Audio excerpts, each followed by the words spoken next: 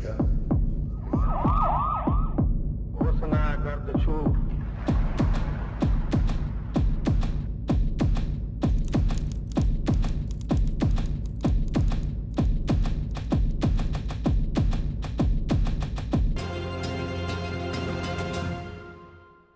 नमस्कार आदरणीय दर्शक, आजको जनता जान्न चाहन्छन् कार्यक्रममा हामी देशको समसामयिक आर्थिक कूटनीतिक राजनीतिक विषयवस्तुमा विशेष रूपमा चर्चा परिचर्चा र बहस गर्नको लागि उपस्थित भएका छौँ। देशमा यतिखेर सत्ता पक्ष र प्रतिपक्षको बीचमा द्वन्द्व छ, विवाद छ। प्रतिसभाको बैठक लगातार अवरोध भइरहेको छ र प्रतिपक्षले अवरोध गरिरहेको छ।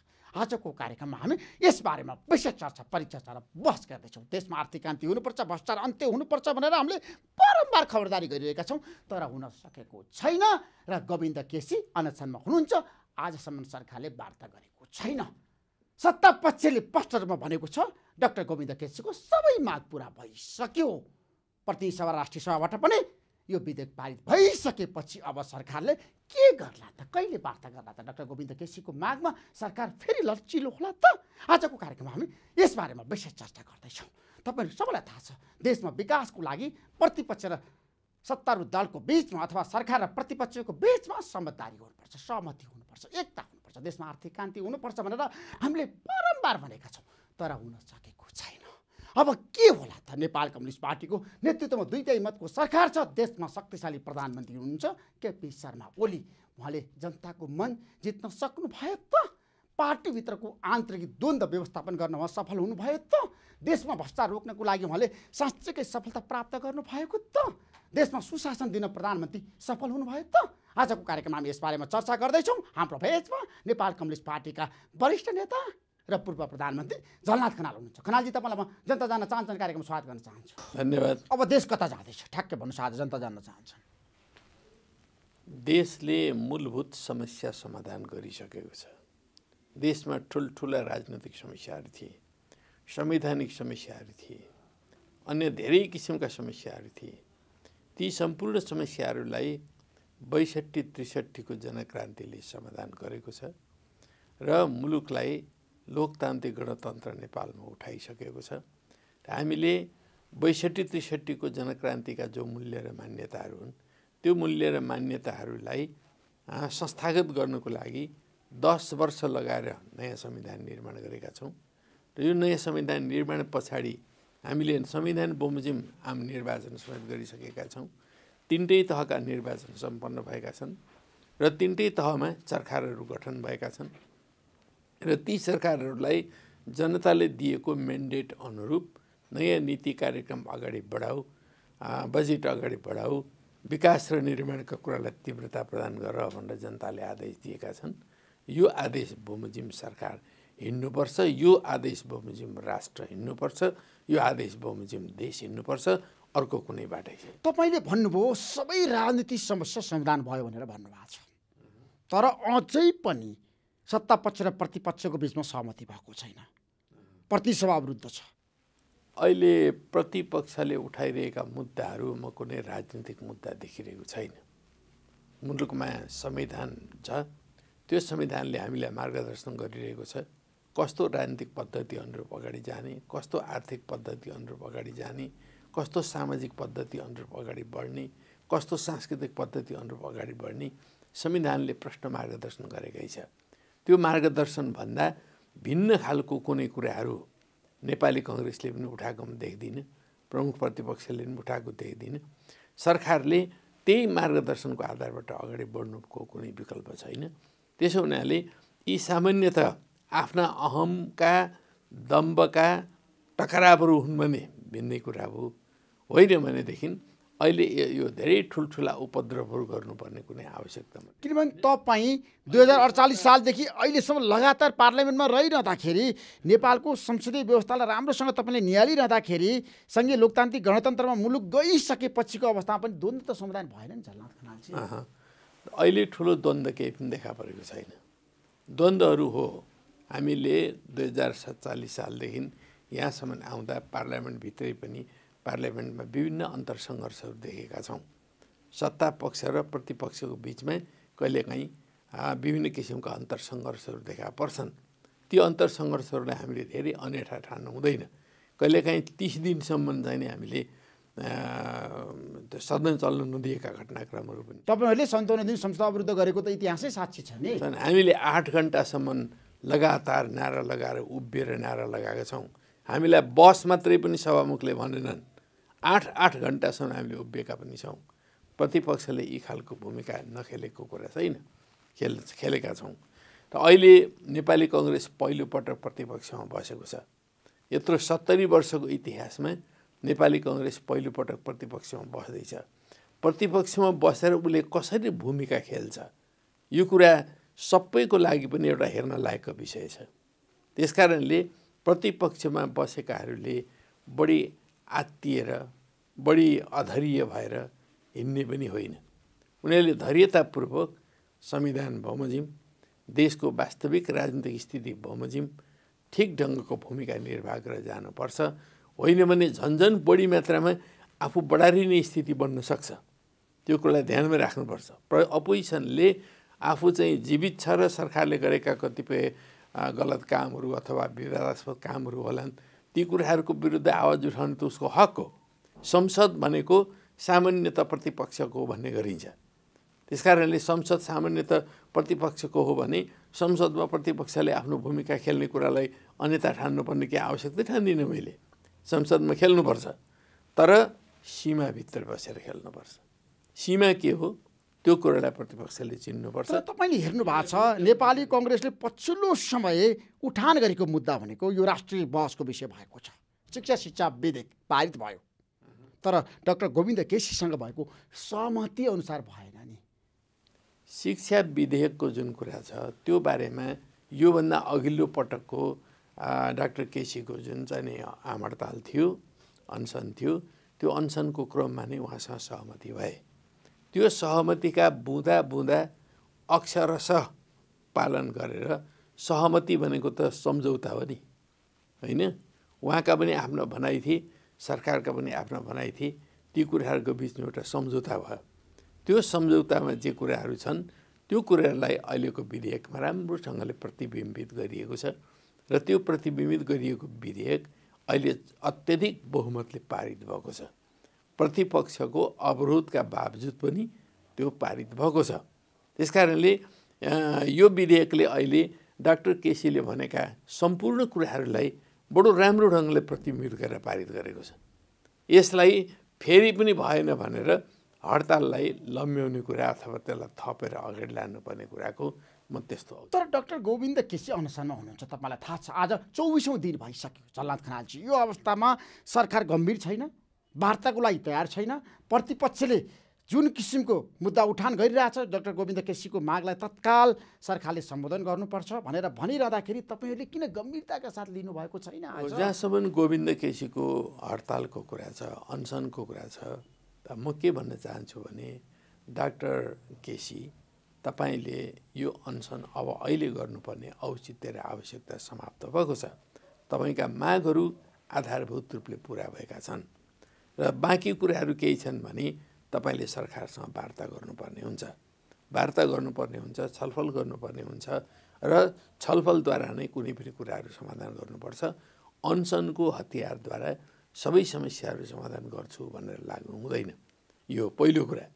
दोस्रो कुरो, म सरकारलाई पनि के भन्न चाहन्छु भने डाक्टर केसीले जे कुराहरू चाहिँ उठाइरहनु भएको छ त्यो कुरालाई सरकारले पनि गम्भीरतापूर्वक लिनुपर्छ, सरकारले पनि सुन्नुपर्छ र सुनेर वार्ताद्वारा समस्याहरूको समाधान गर्ने प्रयत्न गर्नुपर्छ। जहाँसम्म विधेयकको कुरा हो, विधेयक त पारित भइसक्यो। तपाईँ त 12 बुँदे सम्झौतादेखि अहिलेसम्म हरेक समझदारीमा एउटा सूत्रधारको रूपमा काम गरेको नेता हो झलनाथ खनालजी। तपाईँहरूले विगतमा गरेको सम्झौतालाई कार्यान्वयन गर्नु पर्दैन। डाक्टर गोविन्द केसीले स्पष्ट रूपमा भन्नुभएको छ जुन किसिमको सहमति भएको छ केदार भक्त माथेमाको कार्यदलको प्रतिवेदन अनुसार त त्यो सहमति अनुसार त बनेन नि विधेयक। डाक्टर केसीसँग भएको सम्झौताका बुँदा बुँदा हामीले उल्लेख गरिरहनु जरुरी अहिले छैन। तर चाहिँ नि उहाँसँग भएका जुन छलफलहरू हुन्, उहाँसँग भएका जुन सम्झौताहरू हुन्, त्यही सम्झौताको आधारमा यो विधेयक बनेको छ र अहिलेको चिकित्सा विधेयक चाहिँ नै पारित भएको छ।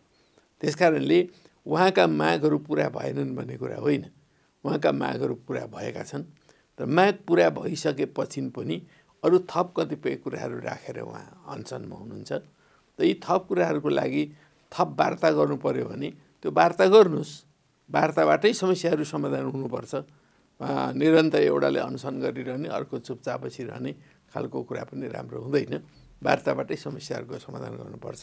तर मेरा मागै पुरा भएनन्, चिकित्सा विधेयक चाहिँ भिन्न ढङ्गले बन्यो भन्ने कुरा चाहिँ गलत कुरा हो। चिकित्सा विधेयक उहाँका माग बमोजिम नै बनेको छ र त्यो त अब पास भइसक्यो। सार्वभौम संसदको सम्पत्ति अब राष्ट्रको सम्पत्ति भइसक्यो। तर तपाईँलाई थाहा छ नि पास भयो, तर त्यसलाई संशोधन गर्न सकिन्छ, समय सापेक्ष बनाउन सकिन्छ, डाक्टर गोविन्द केसीको मागलाई सम्बोधन गर्न सकिँदैन र त्यसका निम्ति सरकार र गोविन्द केसीका बिचमा वार्ता हुनुपर्छ। वार्ता होस्, वार्ताबाट के निष्कर्ष निस्कन्छ उहाँहरूका आफ्ना आफ्ना प्रस्तावहरू होलान्, डाक्टर केसीका प्रस्ताव पनि होलान्, सरकारका पनि कुरा होलान्। सरकारले वार्ता गरेर यो समस्याको समाधान गर्छ। त्यसमा तपाईँ वार्ताको पक्षमा हुनुहुन्छ? डाक्टर गोविन्द केसी सरकारले वार्ता गर्नुपर्छ भन्ने पक्षमा तपाईँ उभिनु भएको छ? यो त वार्ता मार्फतै समस्याको समाधान हुनुपर्छ। कुनै पनि समस्या देखा परेपछि ती समस्याहरूलाई अरू ढङ्गले होइन, अरू मिन्सद्वारा होइन, वार्ताद्वारा शान्तिपूर्ण ढङ्गले लोकतान्त्रिक हिसाबले समाधान गर्नुको अर्को कुनै विकल्पै हुँदैन। तर सरकारले वार्ता समिति अहिलेसम्म बनाएको छैन नि जलनाथ खनालजी। यो सरकारको कुरा होला, तर सरकारले चाँडोभन्दा चाँडो यस्ता समस्यालाई समाधान गर्नको लागि कोसिस गर्नुपर्छ। सरकारलाई पनि म के भन्छु भने एकातिर विधेयक पारित गर्ने जुन अडान सरकारले लियो त्यो कुरालाई म समर्थन गर्छु। विधेयक पारित गरि नै पर्थ्यो, गर्न जरुरी थियो। नत्र भनेदेखि एउटा यो चिकित्सा शिक्षाको क्षेत्रमा चाहिँ जुन अन्यल कायम भइरहेको थियो त्यो अन्यललाई तोड्न जरुरी थियो। कमसेकम पनि यो विधेयकले एउटा बाटो देखाएको छ, एउटा मार्गदर्शन गरेको छ र सबै मेडिकल इन्स्टिट्युसनहरूलाई पनि अब हामी कसरी अगाडि बढ्ने भन्ने बारेमा एउटा चाहिँ बाटो खुलेको छ। त्यसो हुनाले यो विधेयक पारित गर्नु अत्यन्त जरुरी थियो, पारित भएको छ, त्यो ठिक छ। तर चाहिँ नि अब थप केही समस्याहरू छन् भने थप समस्याहरूलाई राजनीतिक वार्ताद्वारा समाधान गर्नुको विकल्प के छ र अहिले? तर प्रतिनिधिसभा आरोप प्रत्यारोप जारी छ, तपाईँलाई थाहा छ। काङ्ग्रेसले के भनेको छ यो सरकार अधिनायकवादी शैलीमा अगाडि बढ्दैछ। कङ्ग्रेसले के भन्छ त्यो उसको आफ्नो चाहिँ नि दैनिकी पुरा गर्नको लागि पनि भनिरहेको होला, आफ्नो इमेज बचाउनको लागि पनि भनिरहेको होला। कङ्ग्रेसले हिजो के गर्थ्यो त्यो कङ्ग्रेसलाई आफैलाई थाहा छ कि छैन, अब त्यसबारेमा अहिले म जान चाहन्न। तर चाहिँ नि संसदलाई सही ढङ्गले उपयोग गर्नुपर्छ, संसदको मञ्चलाई सही ढङ्गले उपयोग गर्नुपर्छ। त्यसलाई ज्यादतीपूर्ण ढङ्गले होइन, नचाहिँदो ढङ्गले होइन, ठिक ढङ्गले उपयोग गरेर आवाजहरू उठाउन पाइन्छ। प्रतिपक्षको काम नै हो आवाज उठाउने। कहीँ भ्रष्टाचार भएको छ कि त्यसबारेमा आवाज उठाउने प्रतिपक्षको काम हो। सरकारले ठिक ढङ्गले काम गरिरहेको छैन कि, विकास निर्माणमा मन्दता आएको छ कि, अथवा त्यसमा कुनै प्रकारका अवरोधहरू खडा भइरहेका छन् कि, प्रतिपक्षको काम हो त्यो कुरा उठाउने। र देशमा कुनै मूल्यमा नेताहरूमाथि तलमाथि परिरहेको छ कि त्यो बारेमा चाहिँ उठाउने प्रतिपक्षको काम हो। प्रतिपक्षले उठाउनुपर्छ, तर उसले आफ्नो सीमा पनि बुझ्नुपर्छ। सीमाभन्दा बढी गएर कुनै पनि विधेयक चाहिँ म पारित गर्नै दिन्न भनेर 2/3 मेजोरिटीका विरुद्ध उभियो भने त्यो त उसले। तर प्रतिपक्षलाई तपाईँहरूले प्लानको नीति लिएर अगाडि बढ्नुभयो नि त संसदमा पनि। अहिले हामीले कुनै पनि प्रकारको प्लान गरेकै छैन। प्रतिपक्ष आफ्नो ढङ्गले उठाउन अवरोध हुँदाहुँदै तपाईँहरूले विधेयक पारित गर्नुभयो नि त। विश्वमा त यस्तो हुँदैन, नेपालमा किन भयो जलनाथ खनाल चाहिँ? पार्लियामेन्ट सिस्टमको कुरा गर्दाखेरि अपोजिसनले नचाहँदै तपाईँहरूले विधेयक किन पारित गर्नुभयो त? तपाईँलाई संसदको इतिहास थाहा हुनुपर्छ। अन्तको इतिहासको बारेमा सबै खोतल्नु जरुरी छैन, तर हाम्रै देशको इतिहास 46 साल पछाडिको जो संसदको इतिहास हो, त्यो संसदको इतिहासमा अनेकन पटक नेकपा एमाले प्रतिपक्षमा बसेको बेलामा नेपाली कङ्ग्रेसले जबरजस्त अनेकन ऐनहरू पास गर्यो। अनेकन ऐन त्यो विभिन्न सभामुखहरूलाई तपाईँले अहिले पनि सोध्न सक्नुहुन्छ र त्यसरी पास गर्यो। हामीले त्यसो गरेका छैनौँ। एउटा विधेयक त्यो पनि सहमति भएर सम्झौता भएर अगाडि सारेको विधेयक जसमा अक्षरशः सम्झौताका कुराहरू समेत पालना भएका छन् र संसदमा 2/3 मेजोरिटी छ। त्यस्तो बेलामा यो विधेयक पारित भएको छ। यसलाई प्लान भनिँदैन। तर चाहिँ नि बखत पटक माने प्रचण्ड बहुमतका विरुद्ध अल्पमतले शासन गर्न खोज्यो भने त्यो चाहिँ प्लान हुन्छ। त्यसो वर्तमान सरकारले प्रतिपक्षलाई कमजोर बनाउनको लागि पेलानको नीति लिएको छैन भने तपाईँको भनाइ हो? वर्तमान सरकारले प्रतिपक्षलाई त मजासँगले काम गर्न दिएकै छ नि। अहिले पनि काम गरिरहेकै छ, अहिले पनि आफ्नो आवाज उठाइरहेको छ। अहिले आजै मात्रै पनि संसद चाहिँ नि अवरोध भयो, त्यो अवरोध भएपछि स्थगन भयो 2 दिनलाई। त्यो अवरोध स्थगन भएर म फर्केर घरमा मात्रै आइपुगेको छु, त्यही बेलामा तपाईँ आइपुग्नु भएको छ भनेपछि प्रतिपक्षलाई काम गर्न नदिएको कहाँ छ र? जुलुस निकालिरहेको छ प्रतिपक्षले, सडकमा जुलुस छ। अहिले त्यो जुलुसको बिचबाटै गएँ म संसदमा पुगेर आएँ। त्यस कारणले सदनबाट आवाज उठाउनु पनि पाइरहेको छ, सडकबाट आवाज उठाउनु पनि पाइरहेको छ।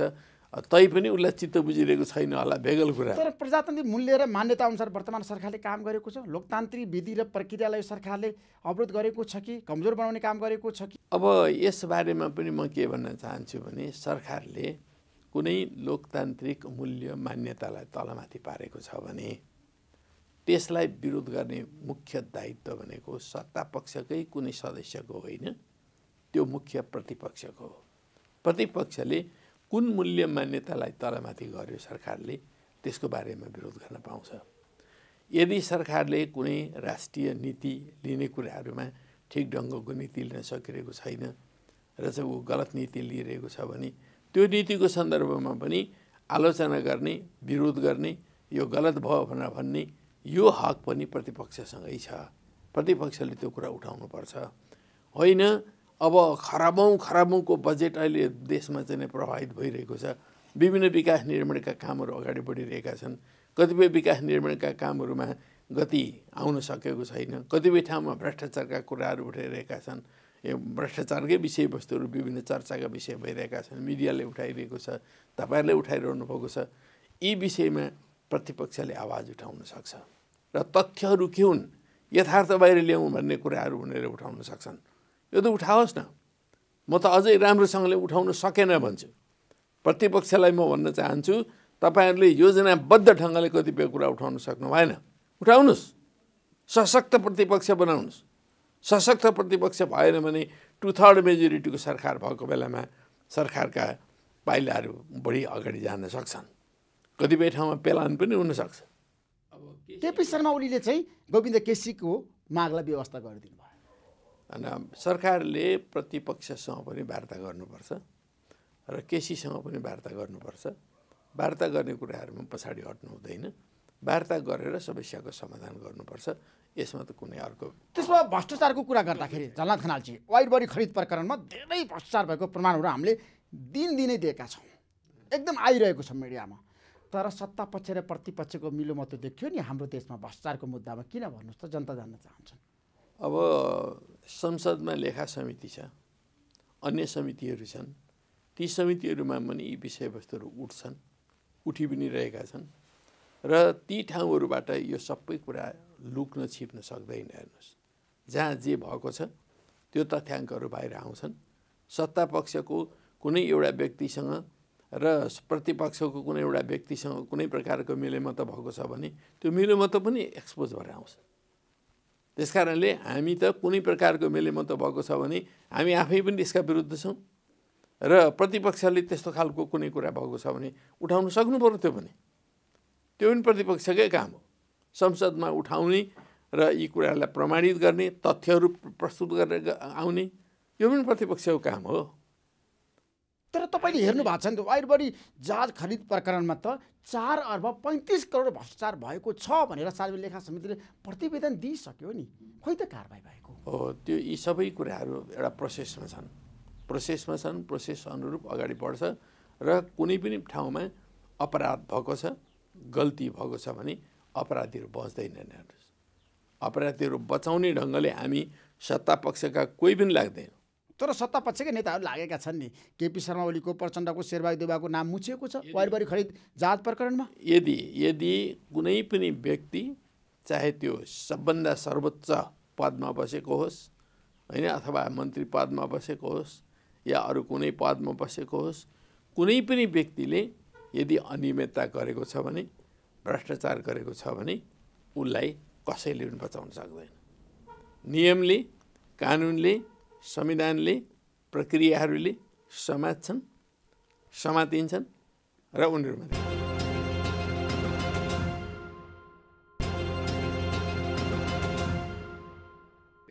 तर हाम्रो देशमा त नेताहरू मुछिसकेपछि कसैले पनि कारबाही गर्न सकेको छैन। इतिहास त साक्षी छैन। झलनाथ खनालजी तपाईँ त देशको प्रधानमन्त्री भइसकेको व्यक्ति हो। अनुभवहरू दुईटै छन्। हामीले कैयौँ त्यस्ता चाहिँ मुछिएका मान्छेहरू कारबाही भएको पनि देखिरहेका छौँ, देखेकै छौँ। कारबाही भएकै छन् कैयौँ मान्छेहरूलाई, कैयौँ राजनीतिक नेताहरू पनि कारबाहीमा परेका छन्। अब कतिपय ठाउँहरूमा राजनीतिक नेताहरू जसले गलत गरे त्यस्ता मान्छेहरू बचेको उदाहरणहरू पनि हामी देखिरहेका छौँ। त्यसकारणले सिस्टमलाई हामीले पर्फेक्ट बनाउनुपर्छ।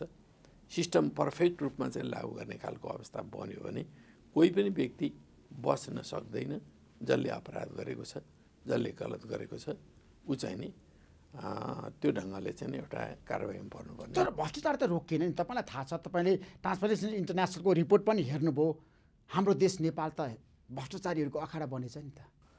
हो, ट्रान्सपरेन्सी इन्टरनेसनलले जुन रिपोर्ट निकालेको छ त्यसप्रति हामी गम्भीर हुनुपर्छ। सरकार गम्भीर हुनुपर्छ सबभन्दा बढी मात्रामा। त भ्रष्टाचारलाई न्यूनीकरण एकै दिन उन्मूलन नहोला, तर यो संविधानले भ्रष्टाचारका विरुद्ध जिरो टलरेन्सीको कुरा गर्छ, त्यो भावना व्यक्त गर्छ। हाम्रा ऐन कानुनहरूले जिरो टलरेन्सीको कुरा गर्छन् र हामीले सरकारले पनि त्यही कुरो भनिरहेको सुन्छु। मैले सरकारका मन्त्रीले, प्रधानमन्त्रीले पनि त्यही कुरो भनिरहेको सुन्छु, जिरो टलरेन्सी हुन्छ भन्ने। तर जिरो टलरेन्सी हुन सकिरहेको छैन। व्यवहारमा देखा परिरहेको छैन। व्यवहारमा देखिनु पर्यो।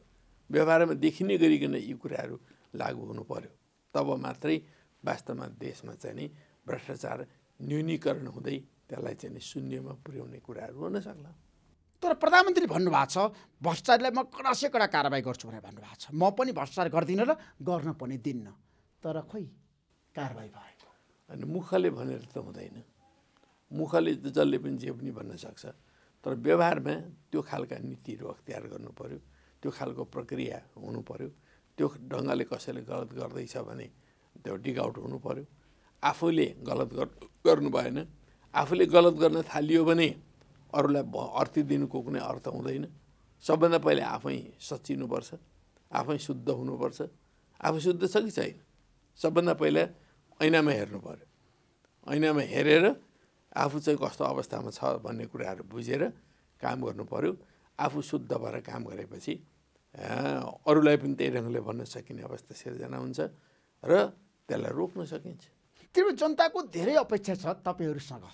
यो देशको सबैभन्दा शक्तिशाली पार्टी, जनताले मन पराएको पार्टी, नेपाल कम्युनिस्ट पार्टीको नेतृत्वमा देशमा सरकार छ। केपी शर्मा ओली प्रधानमन्त्री भएको 1 वर्ष पुग्न लाग्यो, तर जनताले परिणाम पाएनन्। जलनाथ खनालजी, अन्योलता छ। अब ऋषिजी, हामी पनि यसबारेमा सीमावलोकन गर्दैछौँ। वास्तवमा यो नेकपा जो नयाँ पार्टीको रूपमा अहिले उदय भएको छ, नेकपा सर्वाधिक लोकप्रिय पार्टीको रूपमा यो निर्वाचनको प्रक्रियामा देखा परेको छ। जनताले विश्वास गरेका छन्, आस्था देखाएका छन्। यो पार्टीले के गर्नुपर्छ भन्ने उनीहरूले एउटा विश्वास व्यक्त पनि गरेका छन्। त्यो विश्वास अहिले पनि कायम छ। तर त्यो विश्वासलाई लिएर यो सरकारले काम गर्न सकिरहेको छ कि छैन भन्ने प्रश्न चाहिँ नि जताततै उठेका छन्। तर त्यो प्रश्न चाहिँ हामी पनि हेर्दैछौँ, हामी पनि सीमावलोकन गर्दैछौँ। सरकार किन गतिशील हुन सकिरहेको छैन, किन लोकप्रिय हुन सकिरहेको छैन, किन प्रभावकारी हुन सकिरहेको छैन, यो प्रश्न तपाईँको मात्र प्रश्न होइन, यो हाम्रो आफ्नै प्रश्न पनि हो।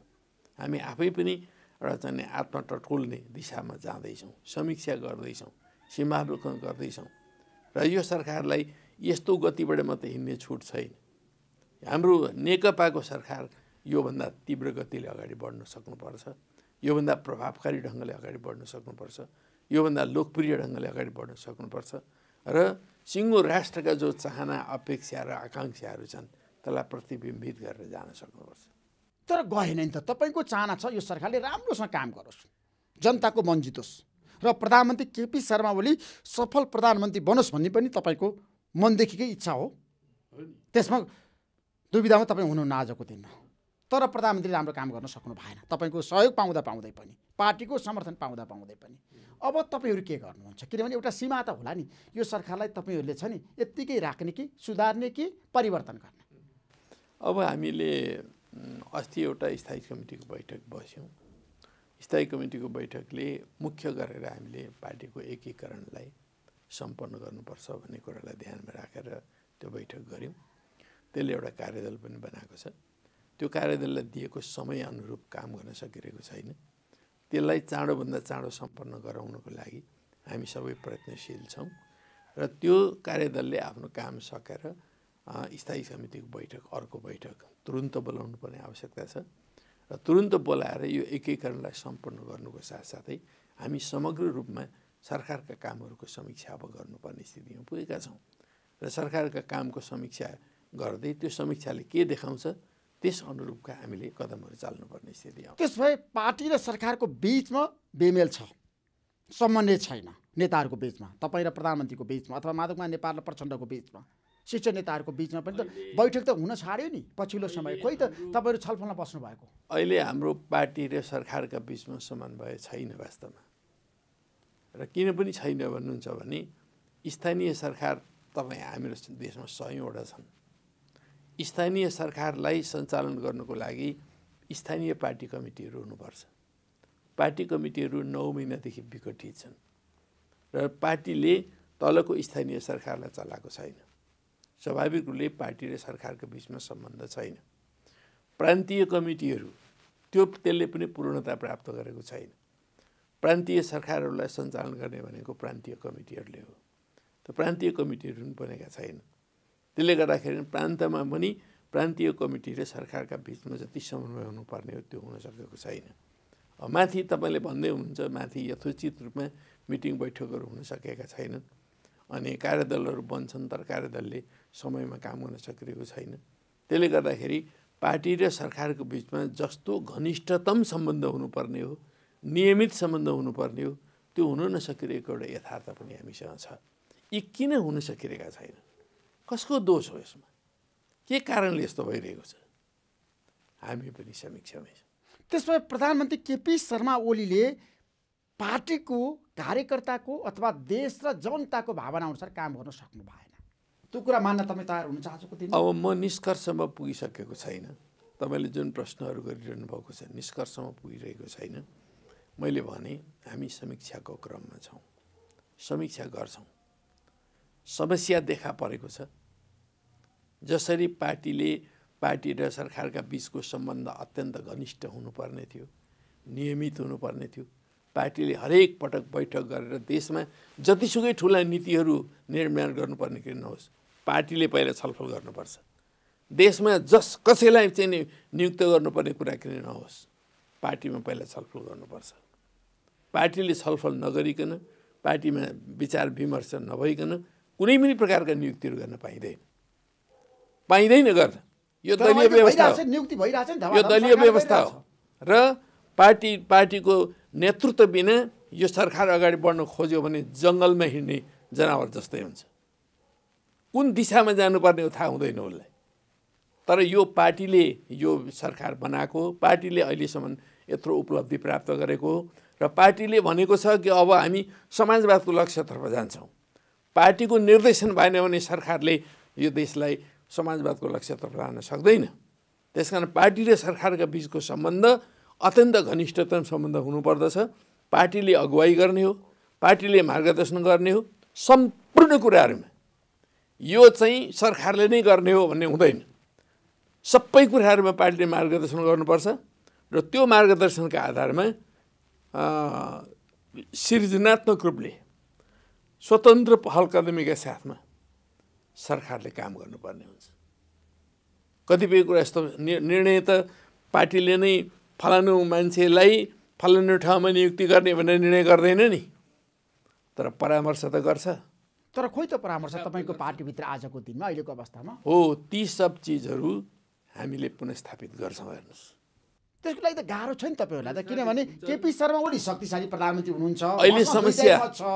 अहिले समस्या देखा परेका छन्, तर यी चिजहरूलाई हामीले पुनः स्थापित गरेर अगाडि बढाउँछौँ र नेकपाले जुन समृद्ध नेपाल सुखी नेपालीको परिकल्पना गरेको छ नि, यो नेकपाको परिकल्पना हो।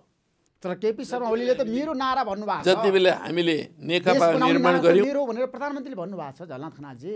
नेकपाको नारा अब नेकपाका सबै नेता कार्यकर्ताहरूको नारा नै हो, केही छैन त्यो। कसैले भन्छ भने, तर यो नारा भनेको चाहिँ नेकपाको नारा हो। नेकपाले जति बेला चाहिँ निर्वाचनको प्रक्रिया अगाडि बढ्यो त्यति बेला घोषणापत्र अगाडि सार्यो। त्यो घोषणापत्रमा हामीले अगाडि सारेको यो नारा हो र यो नारा निरन्तर रहन्छ। यो नारा चाहिँ कसैले फेर्ने यो कसैको प्यावा नारा होइन, कुनै व्यक्तिको नारा होइन, यो पार्टीको नारा हो, सामूहिक नारा हो, सिङ्गो राष्ट्रमा घन्किएको नारा हो। अब यो नेपालीको नारा भनेको छ, अहिले भन्नुहुन्छ भने अहिले नेपालीको नारा हो। त्यसो हुनाले यो नाराका आधारमा नेकपा अगाडि बढ्छ र यो नाराभन्दा भिन्न कुनै पनि कुराहरू देखा परेका छन् भने त्यो कुरालाई नेकपाले समाधान गर्छ। जनता सुखी हुनुपर्छ, देशमा आर्थिक शान्ति हुनुपर्छ। तर तपाईँलाई थाहा छ केपी शर्मा ओली प्रधानमन्त्री भइसकेपछि तपाईँहरूको कुरालाई उहाँले व्यवस्था गरिदिनु भएको छ। सुन्नुहुन्न, तपाईँहरू जतिसुकै कराए पनि सुझाव पनि उहाँले ग्रहण त गर्नुभएको छैन नि त आजको दिनमा। त्यो कुरा सही हो कि ठ्याक्कै भन्नुहोस्, जनता जान्न चाहन्छन्। मैले तपाईँलाई भनिसकेँ कि नेकपाका उद्देश्यहरू के हुन्, नेकपाको लक्ष्य के हो, यो कुरा मैले तपाईँलाई बताइसकेँ। हामी समाजवादको लक्ष्यतर्फ अगाडि बढ्छौँ। घोषणापत्रको मर्म र भावना अनुसार यो सरकार अगाडि बढेको छ, त्यही अघि बढेको छ कि छैन भनेर हामीले समीक्षा गर्ने भनेको। हामी समीक्षा गर्दैछौँ। अब समीक्षा गर्ने बिन्दुमा आइपुगेका छौँ। घोषणापत्र अनुरूप अगाडि बढ्न सकेको भए त यो सरकार राष्ट्रव्यापी रूपमा लोकप्रिय सरकारको रूपमा, बडो प्रभावकारी सरकारको रूपमा स्थापित भइसक्थ्यो नि। अहिले सरकार किन अलोकप्रिय बनिरहेको छ? किन घोषणापत्रका कयौँ कुराहरूलाई चाहिँ लागू गर्न सकिरहेको छैन? यो प्रश्न त बनेकै छ। त्यो प्रश्नको आधारमा हामीले अहिले समीक्षा गर्नुपर्ने स्थिति छ र सरकारलाई योभन्दा प्रभावकारी कसरी बनाउने, योभन्दा चाहिँ एउटा गतिशील कसरी बनाउने, योभन्दा शक्तिशाली कसरी बनाउने, योभन्दा बढी मात्रामा एउटा चाहिँ एउटा देशका विकास र निर्माणका प्रक्रियालाई तीव्रता साथ आँकिरहेको अवस्थामा कसरी पुर्याउने, यी समस्या हामीसँग छन्। तर कार्यकर्तालाई अब तपाईँहरू जिम्मेवारी नदिने देशभरिको कार्यकर्ताहरू अन्यलमा छन्। नेपालमा कम्युनिस्ट पार्टीको नेतृत्वमा 2 बहुमतको सरकार छ, तर कार्यकर्ताहरू आज अधिकारविहीन छन्, जिम्मेवारविहीन छन्, काम पाएका छैनन्। अनि कसरी व्यवस्थापन गर्नुहुन्छ? पार्टी एकता कसरी गर्नुहुन्छ गाउँसम्म? त्यसको लागि नै सबभन्दा चाँडो एकताको आवश्यकता छ भने हामी कराइरहेका छौँ। एकता हामीले घोषणा गरेको 9 महिना भइसक्यो। 9 महिनासम्म तलका सारा कमिटीहरू हामीले विघटित गरिदिएका छौँ। यो विघटन गर्नुपर्ने कुनै आवश्यकतै थिएन। नेताहरूले बुझ्नुपर्ने कुरा के छ भने जुन नेताहरूको प्रस्तावमा यी तलका कमिटीहरू विघटन गर्ने काम गरियो त्यो भयङ्कर ब्लन्डर, यहाँभन्दा ठुलो गल्तीहरू केही हुनै सक्दैन। यो एक किसिमको अपराधिक गल्ती हो, अपराधिक गल्ती, पार्टीलाई विघटन गर्ने गल्ती हो। यस्तो खालको गल्ती गर्नु हुँदैन थियो र यदि विघटन नै गर्नु पर्थ्यो भने कम्तीमा पनि 3 महिनाभित्रको एउटा अवधिभित्रमा एकता गर्न सकिन्थ्यो भने विघटन गर्नु पर्थ्यो। गर्न सकिँदैन थियो भने यो विघटन गर्ने कुरै थिएन, गर्न सकिने स्थिति नै थिएन। हेर्नुहोस्, त्यस्तो जटिलताको एकता बनेको त जटिल हुन्छ। कहिलेकाहीँ हामीले देखेको भन्दा पनि जटिल बन्न सक्छ एकताका प्रक्रियाहरू। त्यसो हुनाले यो अत्यन्त अदूरदर्शितापूर्ण काम हो। नेतृत्वले गरेको भयङ्कर ठुलो, यो त प्रचण्ड र केपी शर्मा ओली मिलेर गरेको हो नि त विघटन त। अदूरदर्शितापूर्ण हो। जो मिलेर गरेका हुन् त्यसमा हामी कमिटीले विघटन गरे होइन, हामीसँग सल्लाह लिएको पनि होइन, मसँग सल्लाह लिएकै होइन। मसँग सल्लाह लिएको थियो भने म के भन्थेँ भने पहिले नेकपा माले र नेकपा मार्क्सवादीको बिचमा एकता हुँदाखेरि पनि त्यति बेला प्रश्न आएको थियो विघटन गरौँ भन्ने। केन्द्रीय कमिटी बनिहाल्यो, अब तलका कमिटीहरू विघटन गरिदिउँ भन्ने प्रश्न आएको थियो। त्यति बेला रोकिएको हामीले हो कि हुँदैन त्यसो गर्नु, किनभने एकताको प्रक्रिया कति लामो हुन्छ अहिले भन्न सकिँदैन। त्यो लम्बिएर जान पनि सक्छ, जटिलताहरू पैदा हुन सक्छन्। त्यस कारणले तलका कमिटीहरू विघटन गर्ने काम गर्नु हुँदैन। जहाँ जहाँ एकता हुँदै जान्छ पहिलेका कमिटीहरू आफै मेटिँदै जान्छन्। त्यो ढङ्गले जानुपर्छ भनेर हामीले त्यति बेला विघटन गर्न दिएनौँ। त्यो विघटन गर्न नदिएनौँ भरे वास्तवमा एकताको प्रक्रिया कति लामो लाग्यो भन्दा 5 महिनाभन्दा बढी लाग्यो। हेर्नुहोस् 5 महिनासम्म त्यो एकता प्रक्रिया जारी थियो।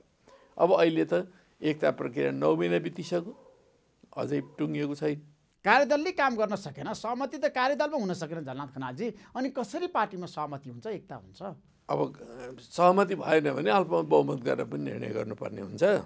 सबभन्दा राम्रो कुरो भनेको सहमतिको कुरा हो। हामी सहमतिको प्रयत्न गरिरहेका छौँ।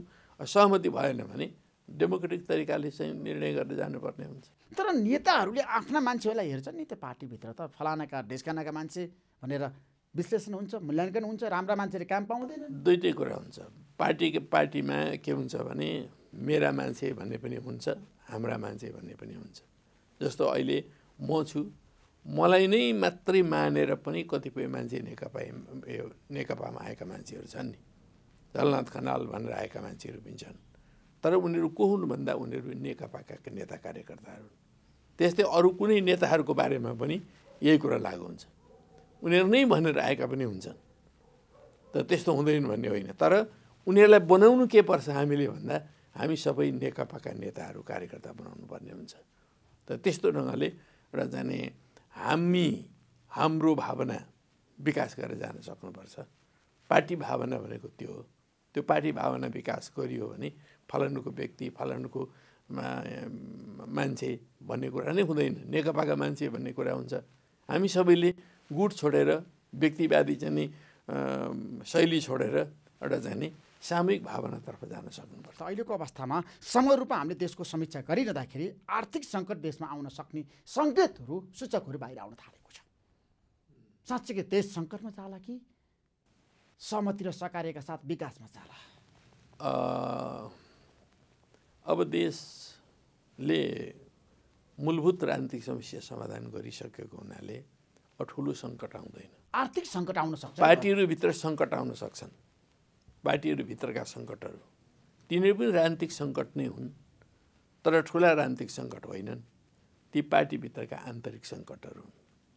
ती आन्तरिक सङ्कटहरू चाहिँ पार्टीहरू व्यवस्थित नभइसकेको हुनाले आन्तरिक सङ्कटहरूबाट पार्टीहरू मुक्त नहुन सक्छन्। कङ्ग्रेसभित्र सङ्कट देख्छु मैले। अब हाम्रो पार्टीमा पनि केही सङ्कटहरू छन्। यी 9 महिनासम्म एकीकरण हुन सकेको छैन, यो पनि सङ्कटै हो। त्यसकारणले पार्टीहरू चाहिँ सङ्कटमा छन् अहिले। ती सङ्कटबाट उनीहरूले मुक्ति पाउनै पर्छ। ती सङ्कटहरूले कतिपय मोडहरू लिन सक्छन् पार्टीहरूको विकासमा, त्यो मोडहरू लिन सक्छन्। तर मुलुकमै चाहिँ ठुलो सङ्कट आउने स्थिति छैन, किनभने हामीसँग नयाँ संविधान छ।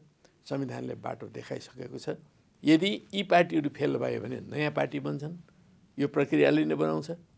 नयाँ पार्टी बनेर पनि मुलुक चाहिँ अगाडि बढ्छ, तर चाहिँ नि सिस्टम फेल खाँदैन। त्यसमा नेपालमा अब सिस्टम फेल खाँदैन, सिस्टम जाँदैन, सिस्टम कसैले पनि कमजोर बनाउन सक्दैन। सिस्टमलाई दृढतापूर्वक अगाडि बढाउने कुराहरूमा अब नेकपा लाग्छ। नेकपाभित्र कतिपय सङ्कटहरू आउलान्, त्यो सङ्कट समाधान गरेर नेकपा। तर हिन्दू राष्ट्रको कुरा छ, राज संस्था फर्कन्छ भनेर मान्छेहरू भन्न थालेका छन्। हाम्रो देशमा ज्ञानेन्द्र शाह पुनः राजा हुन्छ भनेर तर्कहरू गर्छन् झलनाथ खनालजी। यस्ता बहसहरू यी कतिपय चाहिँ पुरातनवादी बहसहरू हुन्। यस्ता बहसहरू हिजो पनि चले, पञ्चायत कालमा पनि चले होइन, त्योभन्दा पछाडि पनि चले, 46 साल पछि पनि चले र अहिले पनि चल्छन्। र कतिपय मान्छेहरूले हिजो पराजित भइसकेपछि पराजित मनस्थितिका साथ ल्याएका कुराहरू पनि छन् यहाँ। त्यस कारण तिनीहरूबाट आत्तिनुपर्ने केही पनि कुरा छैन। अहिले संविधानले जुन मूल्य अगाडि सार्यो, जुन मान्यता अगाडि सार्यो, जुन दर्शन अगाडि सार्यो, जुन सिद्धान्त अगाडि सार्यो, जुन नीति अगाडि सार्यो, जुन लक्ष्य अगाडि सार्यो, त्यसमा दृढ भएर अगाडि जानुपर्छ। दृढतापूर्वक देशका कमसेकम मेन स्ट्रिमका पार्टीले, नेपाली कङ्ग्रेसले किन खुट्टा कमाउँदैछ म आश्चर्य लाग्दैछ। नेपाली कङ्ग्रेसले पनि यो पारित गरेको संविधान हो नि। अब अहिले आएर चाहिँ नि फेरि हिन्दू राष्ट्रको कुरा गरिरहेछ नेपाली कङ्ग्रेसका नेताहरूले, शशाङ्क कोइरालाले गर्नुभएको छ मसँगै जनता जान्न चाहन्छन् कार्यक्रम। फेरि हिन्दू राष्ट्रका कुरा गर्ने कुरा भनेको त्यो अपचलनको कुरा हो, विचलनको कुरा हो। कङ्ग्रेसका नेताहरूमा यो विचलन किन आइरहेको छ मलाई थाहा छैन। त्यसले उनीहरूभित्र सङ्कट सिर्जना गर्छ। कङ्ग्रेस पार्टी पनि वास्तवमा धर्मनिरपेक्षताभन्दा बाहिर जान सक्दैन, जान सक्छ जस्तो मलाई लाग्दैन। अब हाम्रो पार्टी त स्वाभाविकले त्यसमा उभिएकै छ।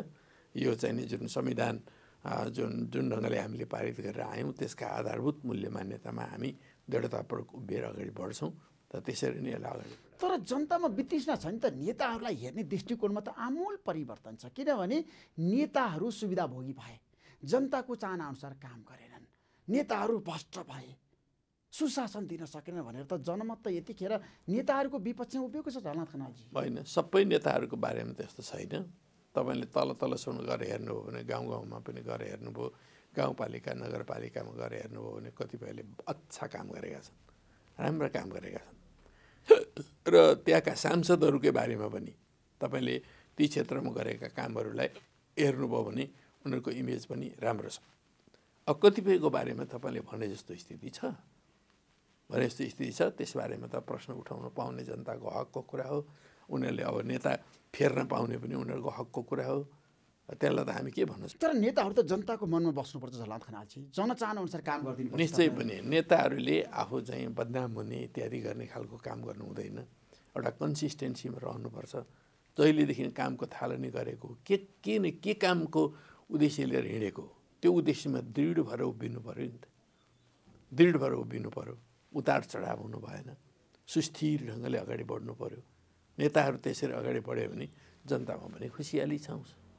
नेपाल भारत सम्बन्ध, नेपाल चीन सम्बन्ध, नेपाल अमेरिका सम्बन्ध, नेपाल युरोपियन युनियनको सम्बन्धको कुरा गर्दाखेरि पछिल्लो समय अमेरिकासँग नेपालको सम्बन्ध चिसिएको हो, तपाईँलाई के लाग्छ? नेपालले संसारका सबै मुलुकहरूसँग राम्रा सम्बन्धहरू स्थापित गर्नुपर्छ। हामी पञ्चशीलका 5 सिद्धान्तको आधारमा हाम्रा सम्बन्धहरूलाई विकास गर्न चाहन्छौँ। हामी असंलग्न मुलुक पनि हौँ। हामी कुनै पनि प्रकारको गुटहरूमा संलग्न हुँदैनौँ। हामी गुटनिरपेक्ष मुलुक पनि हौँ र लामो समयदेखि हाम्रो त्यो परम्परा रहिआएको छ, त्यो ऐतिहासिकता रहिआएको छ। त्यो कुरोलाई ध्यानमा राखेर हामीले सबैसँग सम्बन्ध कायम गर्नुपर्छ।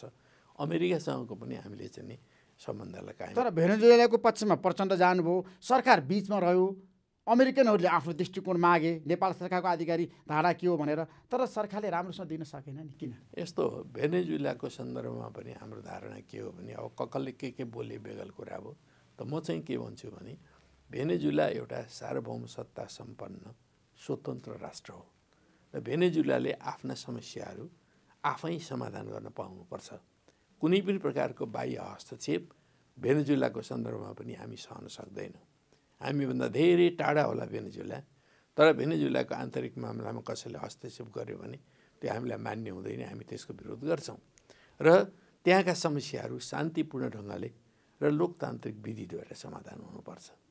यो संसारभरिका कुनै पनि मुलुकहरूको निम्ति। तर अमेरिकाको नेपाल नीति त परिवर्तन हुन सक्छ नि। अब त अमेरिकी राष्ट्रपति ट्रम्पले नेपालमा नाकाबन्दी गर्ने हो, आर्थिक सहयोग नगर्ने हो कि भन्ने चर्चा पनि बाहिर आछ।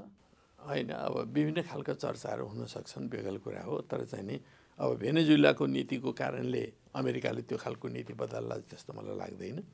नेपालको आफ्नै महत्त्व छ।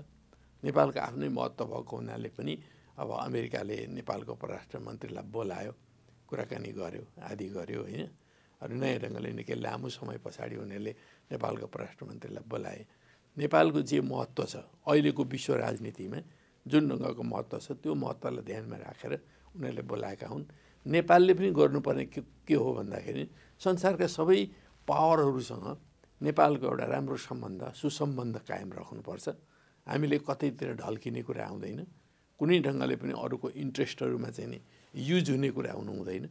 युज नभइकन हामी चाहिँ नि एउटा स्वतन्त्र राष्ट्रको हैसियतमा अगाडि बढ्ने कुरालाई के आपत्ति गर्नुपर्ने। तर संघीयता कार्यान्वयनको लागि विदेशी सहयोग चाहिन्छ तपाईँलाई? अन्तर्राष्ट्रिय सहयोग र समर्थन जुटाउनुपर्छ नेपालले। हाम्रो देशमा संघीयता अब सङ्कटमा परेको हो। हाम्रो देशमा संघीयता त भर्खर स्थापना भएको छ।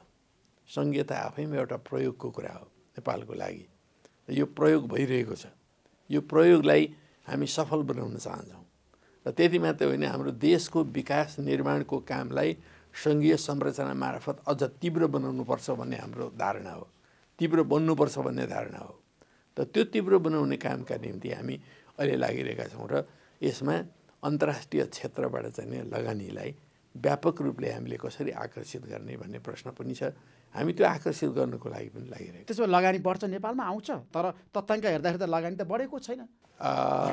निश्चित रूपले एक वर्षको मात्रै तथ्याङ्क हेरेर हुँदैन। क्रमशः हामी जुन दिशातर्फ अगाडि बढ्दैछौँ नेपालमा लगानी बढ्छ। यो अन्तिम प्रश्न, तपाईँ प्रचण्ड, माधवकुमार नेपाल र वामदेव गौतम मिलेर केपी शर्मा ओलीको विरुद्धमा मोर्चाबन्दी गर्दै हुनुहुन्छ, त्यो सही हो? हामी नेकपालाई वैचारिक रूपले, राजनीतिक रूपले, सैद्धान्तिक रूपले, सङ्गठनात्मक रूपले सुदृढ गर्न चाहन्छौँ। हामी कुनै एउटा व्यक्तिका विरुद्ध लाग्नुपर्ने आवश्यकता छैन। हामी नीतिगत हिसाबले, हामी सैद्धान्तिक हिसाबले, हामी वैचारिक हिसाबले पार्टीलाई बलियो बनाउन चाहन्छौँ। हामी सबैसँग एकता चाहन्छौँ। कोही एकता चाहँदैन भने बेग्ला कुरा भयो, तर हामी सबैलाई एकताबद्ध बनाएर पार्टीलाई सुदृढ गर्ने काममा हामी। तपाईँले प्रधानमन्त्रीले सहयोग गर्नु भएको छ केपी शर्मा ओलीलाई मनदेखि नै? प्रधानमन्त्रीले मागेका सहयोगहरू हामीले दिने हो, अरू सहयोग त हामीले के दिनु छ र? हामीले यत्रो पार्टीलाई, यत्रो सरकार जो बनाएको छ हामीले कहाँ हातमा बोकेका छौँ अहिले त। Thank you so much Jhalanath खनालजी, thank you so much. महत्त्वपूर्ण समय दिनुभयो, तपाईँलाई म धेरै धेरै धन्यवाद दिन चाहन्छु।